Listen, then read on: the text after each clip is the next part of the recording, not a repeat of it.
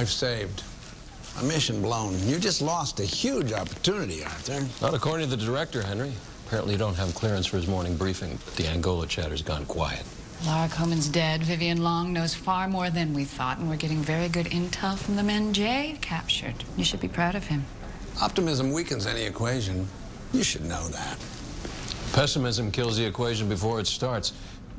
You look better with your beard. Grow it back, Henry. Get some sleep last night?